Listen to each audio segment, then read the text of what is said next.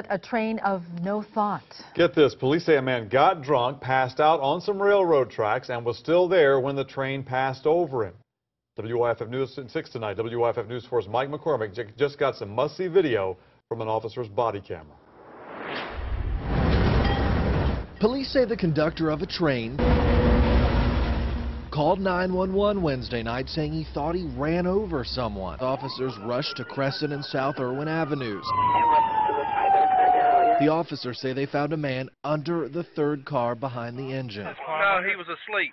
The train run over. If you're on railroad track, you're trespassing and also taking your life in your hands, in your own hands. Spartanburg County Coroner Rusty Clevenger says he's worked several accidents involving people and trains in the past year and a half. Whenever, I'm called to a scene, this is what you can expect to see me or one of my investigators pulling out, and this is a body bag.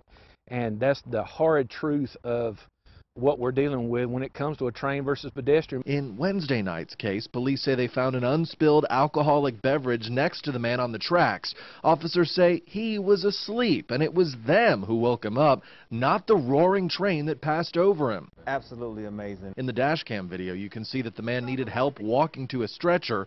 Police ticketed him for public drunk and trespassing on railroad property. It's still something that's totally avoidable if they would just stay off the tracks. The coroner's hope is that this man's luck will train others to steer clear of the tracks because the conductor can't. Mike McCormick, WYFF News 4, Spartanburg.